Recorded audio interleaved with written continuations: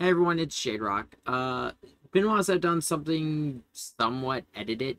Because most of my content has just been the highlights from well, not even the highlights. It's been the streams broken up into parts. This is something I've been putting off for a while. It is the final thoughts on the Super Robot Wars projects. I know at the end of SR30, I said I was going to have it where I was building a Huckbin Mark II.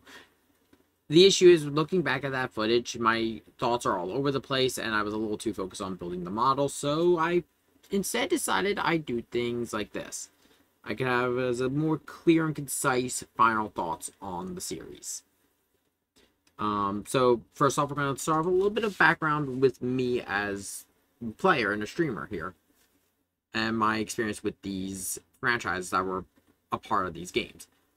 I grew up, my very first anime I ever watched was Mobile Suit Gundam. Mecha is my favorite, one of my favorite genres. Gundam will always probably be my favorite mecha genre, but I have since expanded and started, like, watching more. I mentioned it during, I've started watching some more Super Robot ones. I finished Get a Robot Armageddon. I watched Mazinger Infinity.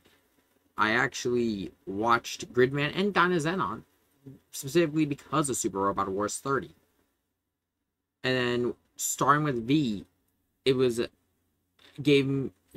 with Space Battleship Yamato, another one I watched a lot as a kid.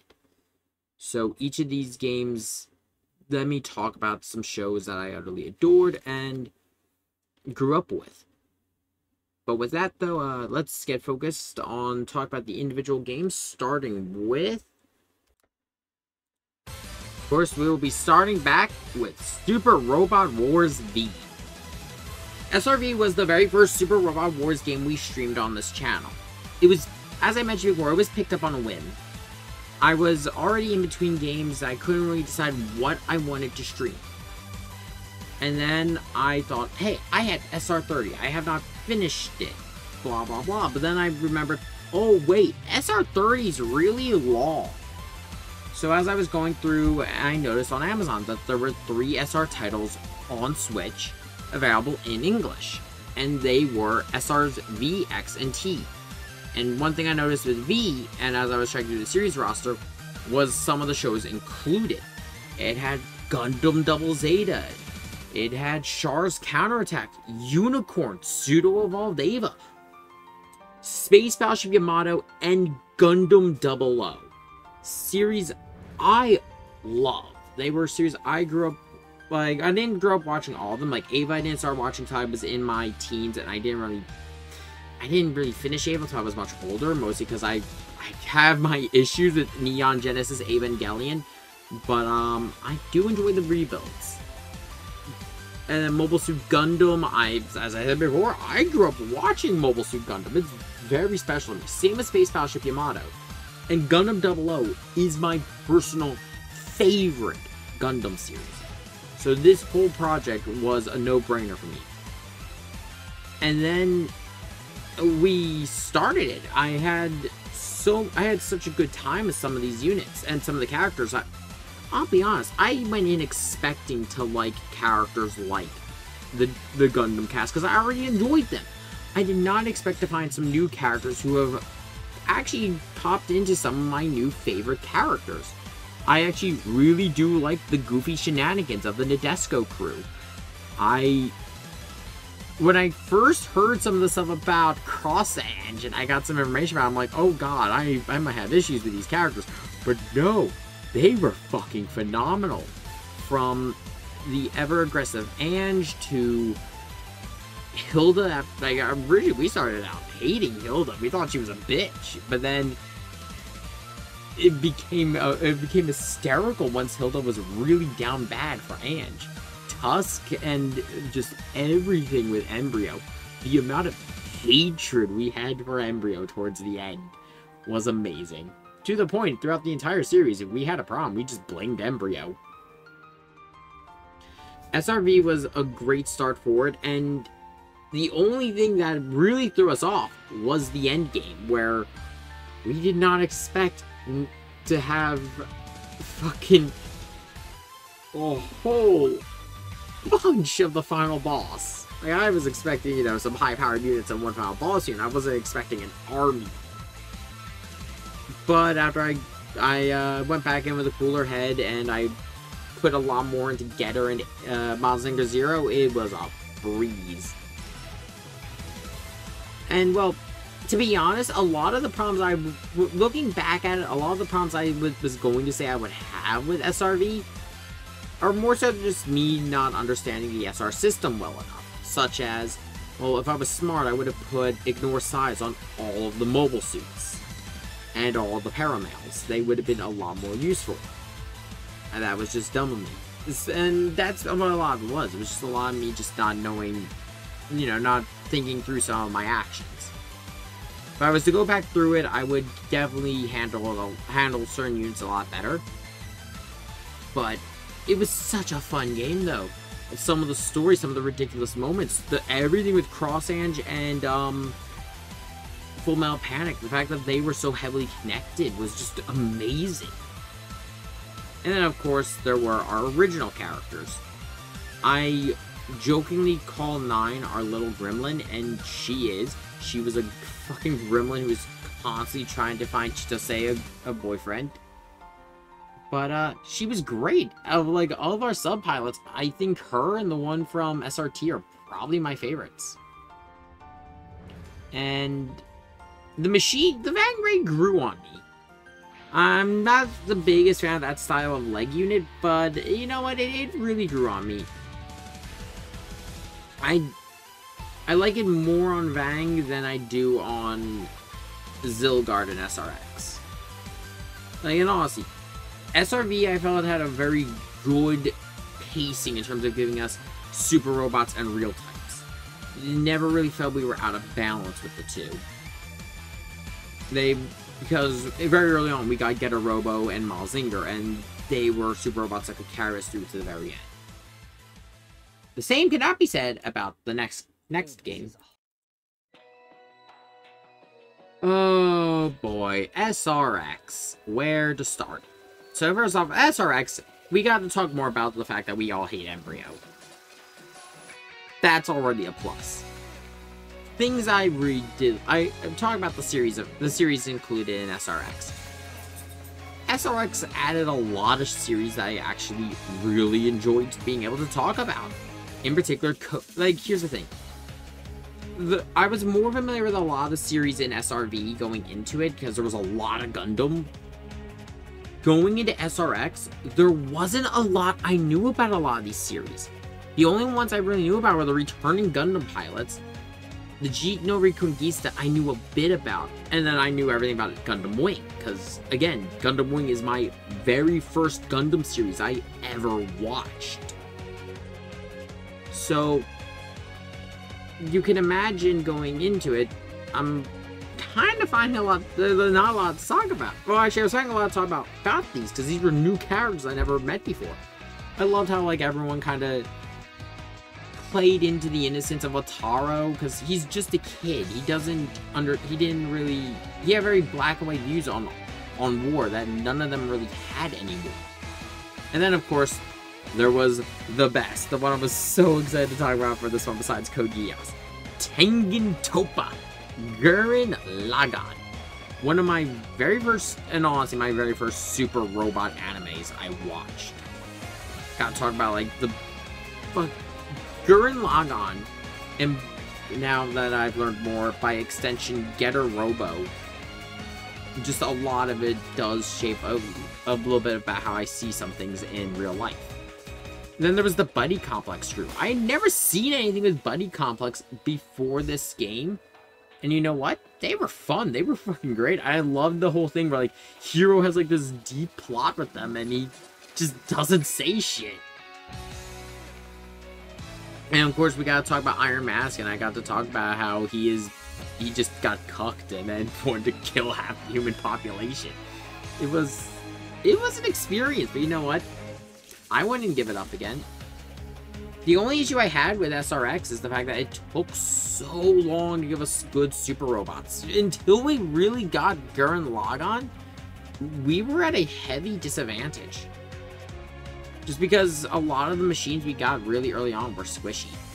I also don't mind the introduction of the new system for giving SR points just for beating a level without dying instead of having the SR challenges, because the SR challenges really just got stupid. And if you weren't prepped going into the level, you weren't going to be completing an SR challenge. Though I will say, Lelouch erasing Marion's memories of Charles was just so brutal. It's something I actually did not expect from Lelouch. And you know what? It just goes to show why you don't fuck with Zero. And then, yes, the third game. The game where everyone was just really down bad for our protagonist. SRT with Sagarai. Okay, this one had somewhat of a similar issue going into it. I had somewhat of a similar issue going into it that I did with SRX, where I wasn't too familiar with a lot of these shows. I had become familiar with Mazinger Infinity, especially after watching Mazinger Infinity and SR30. Same with Ray Earth and Gunbuster. Not Gunbuster, Gun X Sword. And of course I knew G Gundam.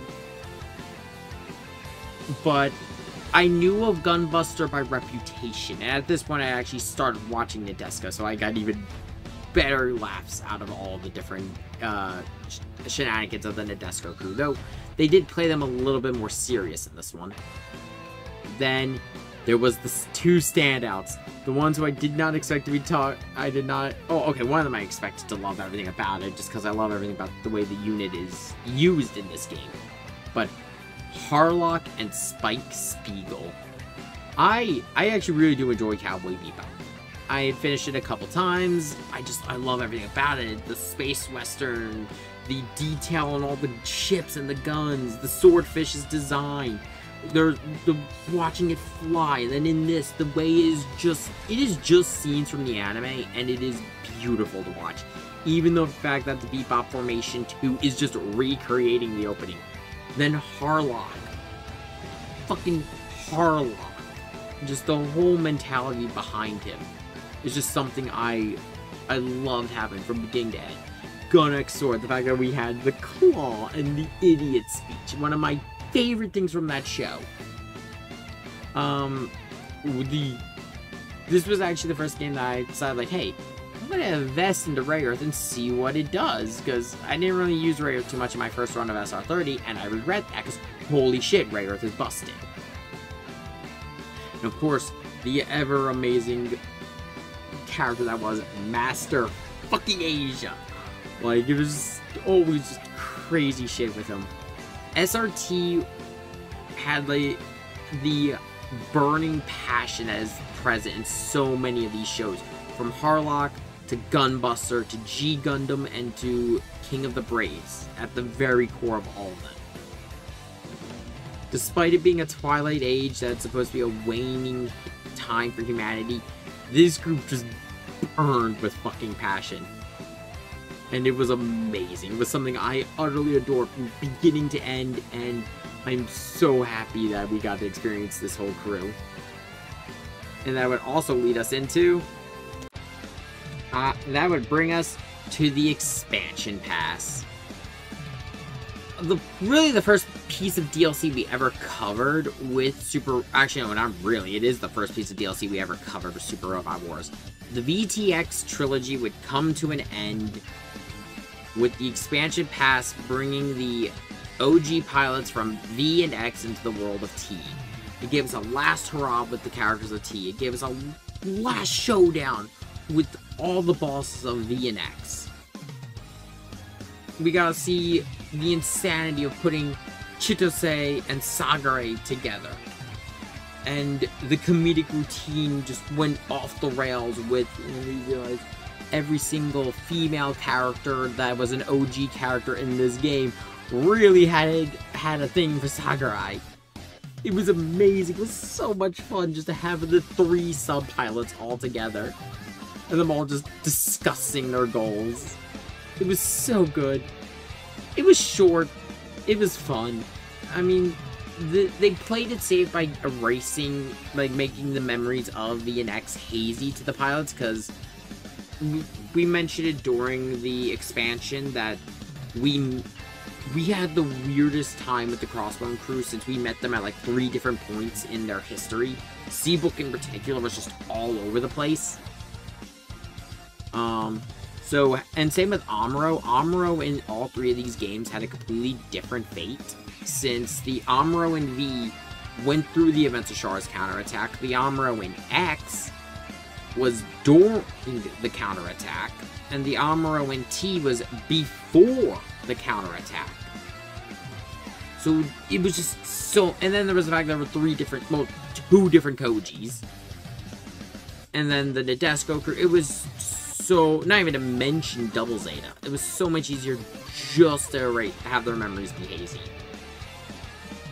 And, you know what? It was fun. It was great. It was just a great last hurrah with all these characters. And it was a nice send-off to these 3 games. And you know what? I felt that the V and X crew that we got, especially the protagonist units, just slid right into my formation very nicely. Though I do think the final bosses are a little too tanky. Like, it feels like Ed, God of Wisdom, is still built like Gurren Lagann is on your team when he isn't anymore. But you know what? We really cut it close, but we did make it in the end, and we cleared this, and would eventually end this entire saga with 1 more game. Ah, yes. SR30, the latest Super Robot Wars title and the final stop on this entire saga. And my very first Super Robot Wars game. I know I haven't really had a lot to say about them from a gameplay perspective. There really isn't much to say. They're tactics games. The most I had to say was, like, you know, just the way they gave us different units. SR30 chose did a very smart thing by letting us choose and built it around the units we started with. For example, if we started in space, we had more real types, and if we started on Earth, we had more super robots, and the game went from there. And, you know what? It is a great send-off. I mean, and it was also a great goodbye to some of these characters. For example, as of right now, and as far as I know, there is no plans for a Code Geass R4. R3 is the end of Lelouch's story as of this recording. Watch it, like, as I post this, they announce R4 or some shit. God. But, we had so many interesting characters, and especially so many characters from the end. I will say it again, I will never stop stressing the fact that Final Galgai Gar and all of its content related to the Galgai Gar plotline is so good, despite never having an animation. Like, they were never animated in any way, shape, or form. They were a novelization that was given the green light by Sunrise because they have not animated it. Everything related to Galgai Gar in this was animated from the ground up, and it turned out so good. I now want to see this actually as a movie or an OVA or a series. Sunrise, please fucking do it. Then we had Gridman, which makes a tokusatsu, well, in terms of SR proper, the first tokusatsu. And I'm pretty sure I made my thoughts on Gridman very well, especially during the ending of its scenario against Alexis. That whole scenario is so fun, especially because Alexis is just, he's such a campy villain. Vaughn was just great all around. Jay Decker was fucking phenomenal in terms of writing. Like I said, I've not watched any of the Brave series before going into these, so this is my first time really experiencing King of the Braves, Brave Police, and Brave Express. But, like, I loved the whole, like, you know, AIs questioning their, the heart and everything like that. It was just so well done. Especially when it was put next to Yuta and Yuta of the Gridman team and the MJP of the Majestic Prince, since they were going through the same thing, since their whole thing was about related to their duty and their existence. Can't really say anything about Rayearth. Rayearth was just handled exactly the same as it was before, but the one character I haven't talked about, because I was going to talk about him with this part, because he's consistent in all 3 of his appearances in V, T, and 30. the violence, the man who just doesn't stop screaming, the extremely overpowered Getter Robo with Ryoma Nagari. He's consistently amazing in all three of his appearances, just doing stupid shit. And the fact that like, Getter Robo was just such a powerful unit. Then we actually had the DLC for this, which was like a full-blown expansion content, which is different and something we never had with Super Robot Wars. We had the expansion pass in SRT, but never like the massive amount of units we got. And I will forever thank the Shigelian movie for opening my eyes to what the fuck is going on with Mecha. Seriously, Hatsune Miku being nuked by Godzilla was not something I thought I'd ever see. I will never let that go. We had our first isekai protagonist, or, well, isekai anime protagonist with Ernie. And I resonate with Ernie. I've said it very clearly, I resonate with Ernie since he's just a mecha nerd. The three getters after we get Dragon is just terrifying. And the fact that we also got Getter Emperor to appear again, who we haven't seen since V. Oh, it was just so good. And the final, like, ending 230, it does feel a little bittersweet. Sealing the Huckman 30, sealing the Jostinger. But it does feel like, you know, sealing, like it's saying goodbye to Super Robot Wars. Not forever, just for now. Because, you know, one day, Super Robot Wars will come back. And you know that day when it comes back, I will be there, and I will stream the ever-living hell out of it. But, this entire series was just a treat to go through, beginning to end, top to bottom.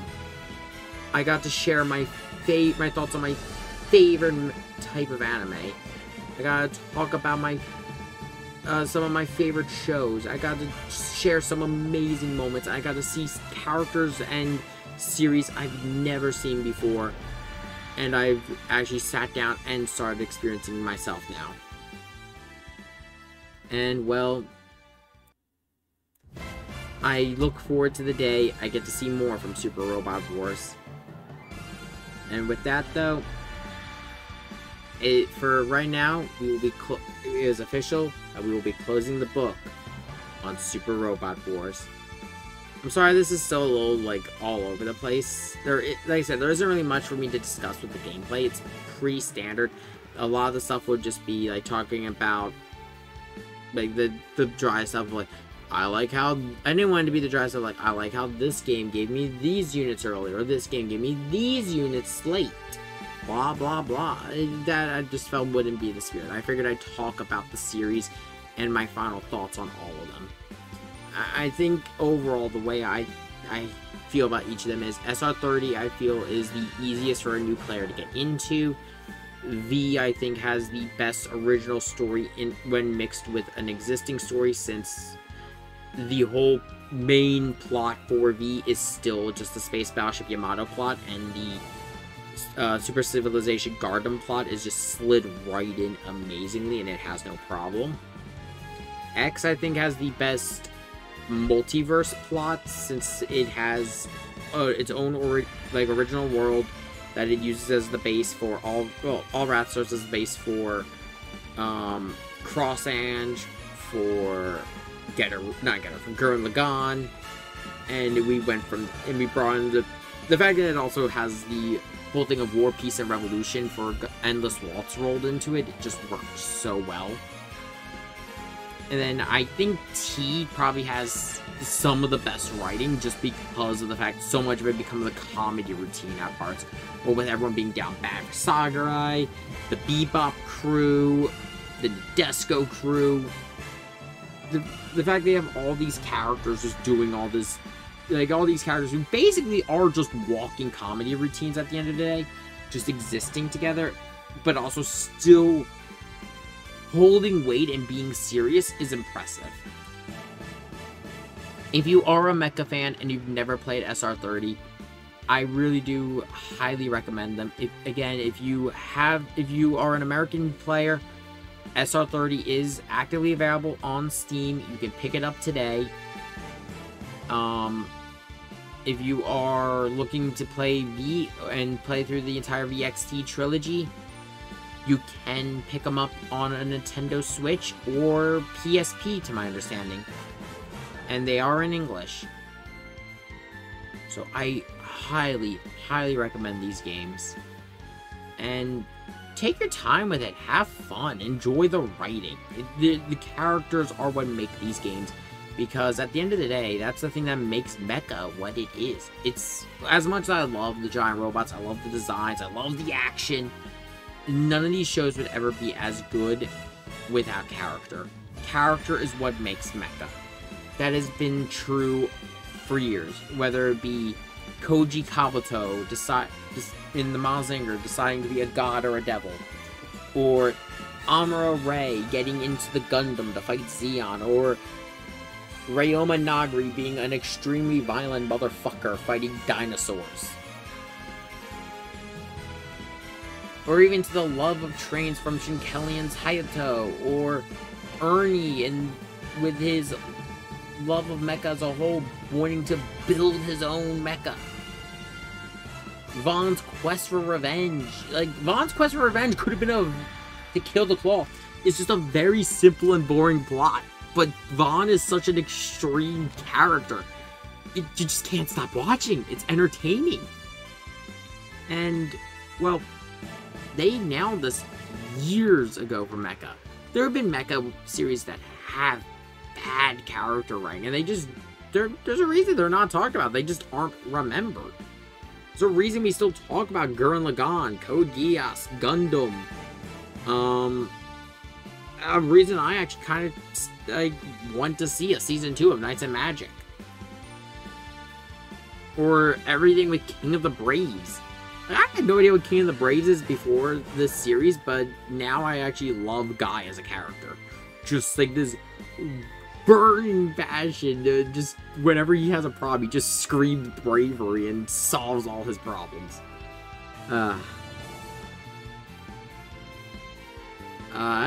One day I will figure out how to properly end a video, but that's not today. Everyone, I hope you all enjoyed my final thoughts, though, on SR. My final thoughts are, this series is amazing. Play it if you can.